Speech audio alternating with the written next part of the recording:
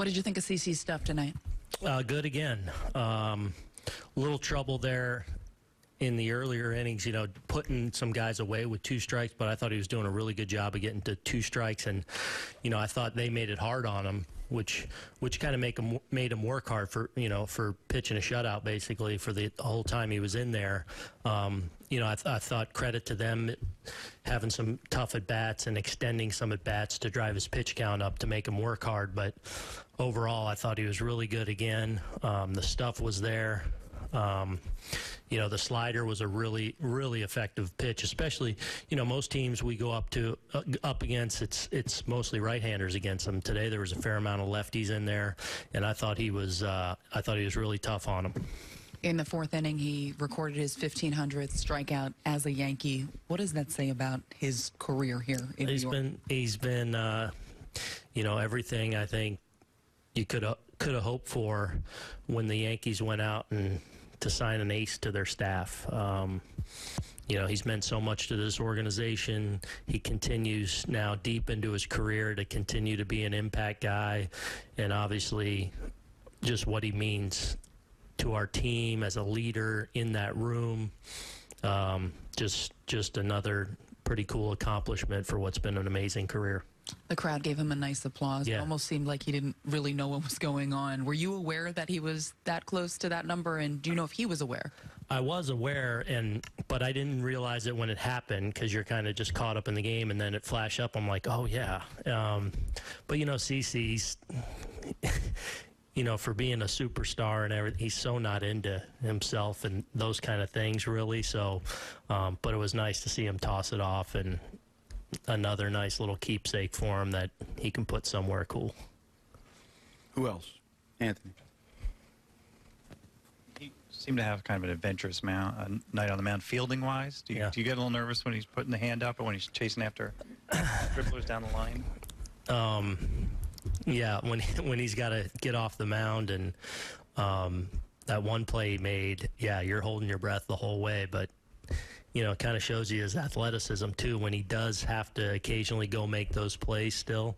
It was a good play he made coming off the mound, and you know, Rowe was laughing because he's like, I couldn't get there, I wasn't getting there, it was on you, big man. And it was a nice play and important one to end the inning there. Had a little pose for you too at the end of it. It was good. George. Didi was hitting the ball better the last 40 so at bats, but yeah. What does tonight show you? What is what? What does tonight show you?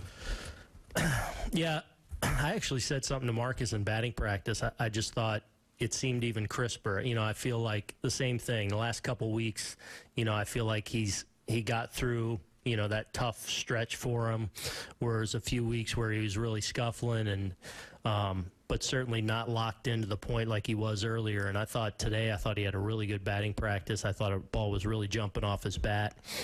And I think when Didi's at his best, he really is, the way I would say it is, he's into the ground. His feet really drive into the ground, and especially on that second one, you know, you see his back leg just kind of rotate, but he's strong into the ground in a real powerful position, and you know, hit a no-doubter. So good to see him really impact it and made some really good plays in the field, which is huge in a low-scoring game, obviously, and where we were ultimately able to finish off a shutout. Susan, did you have a hand? Ron. For Didi, what did you see that went with his swing in May that wasn't there in April and isn't now? I don't know. You know, I think there was a level of a little unlucky. I thought he was still barreling up some balls, but not quite impacting them certainly like he was in April. And, you know, I don't know if we'll ever have a month like April where he was just homer after homer and big. You know, that was a special month that he put together.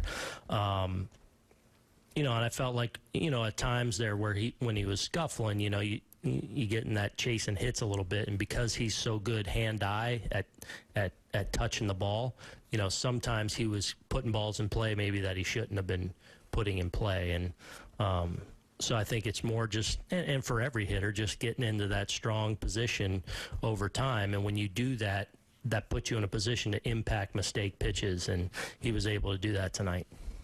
Dan. Brandon Drury is at first base tonight in Scranton. Do you foresee a way of him being able to use his versatility to maybe figure out a way to get back up here, since he's blocked now at third base and other positions?